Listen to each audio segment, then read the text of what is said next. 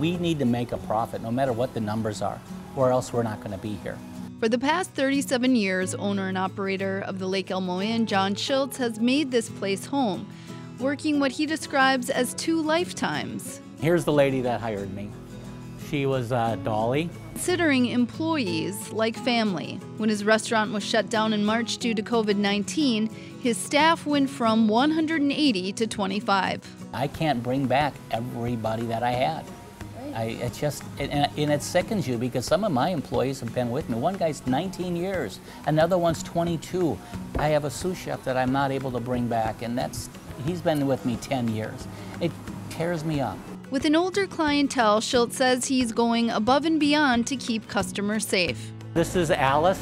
Requiring staff to have their temperatures taken before every shift, answering a questionnaire and wearing masks, as well as encouraging frequent and thorough hand washing. We are doing a great job. So that's why it hurts so much to hear the governor and other agencies talk about putting more restrictions on us. There's a lot of us that are doing great jobs and doing everything and even more than they're asking us to do. Schultz says if there's some positives to take away from this experience, it's that COVID has forced them to be better at business, watching every dollar.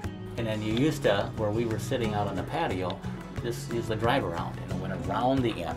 And cutting down on their inventory and menu. The inn also operates a catering business, his wife Chris running that component.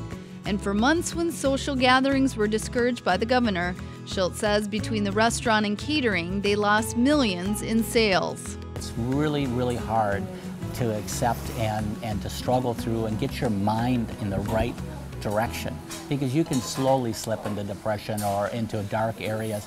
And at my business, I can't afford that. These people want to see smiles. They want to be treated nice. Like many businesses in the service industry, they listened to customers and adapted to circumstances, creating box meals to go and kits to make Manhattans. Oh, the pecan chicken salad. It's very popular. Schultz, who started washing dishes at the inn when he was just 16, has been recognized quite extensively for his culinary talents. We've won a number of awards for a buffet just locally, but to get recognition from Travel Leisure magazine was awesome. He believes running the Lake Elmo Inn has been a calling, one he intends to continue answering. 126 restaurants have already closed for good since March in the Twin Cities, and we're not going to be one of them. We're going to make it.